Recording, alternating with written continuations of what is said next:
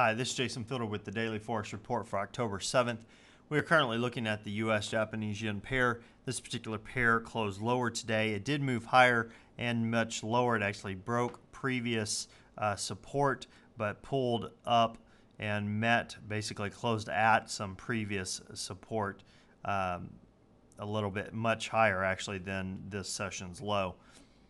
We are looking for this pair to continue moving sideways with a bias to the downside. We are looking for this pair to potentially move as high as 89.89, possibly as low as 87.36. Look for some resistance around 89.33 and look for some support around 88.00. Now, switching over to the Euro USD pair. This particular pair closed down today. It did form an inside bar, so be looking for a breakout during this next session, or at least a possible breakout. We are looking for this pair to continue moving sideways with a bias that is sideways. Look for it to potentially move as high as 145.78, possibly as low as 148.14. Look for some resistance around 147.39 and look for some support around 146.45 in this pair. Now, switching over to the pound US dollar pair, this pair did not break out. It has continued to consolidate down. We have a breakout that is imminent, I promise. It will occur. Not sure which direction. It is moving sideways right now with a bias that is sideways, but we could have a breakout at any time. Now, look for this pair to potentially move as high as 1.6067, possibly as low as 157.51. Look for some resistance around 160.50 and look for some support around 158.50. Now, switching over to the US Swiss, this particular pair closed higher today. It is moving sideways with a bias that is sideways.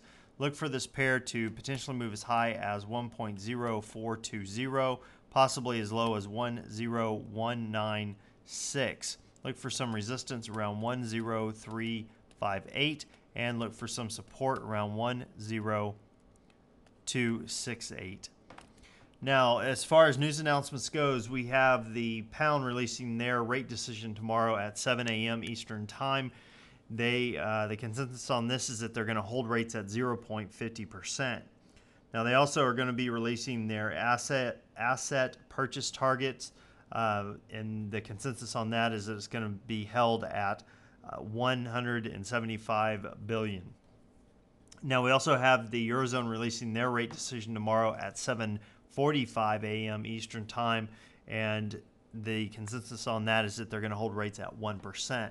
Now, with that information, the Euro USD is most likely going to move sideways over the next several hours.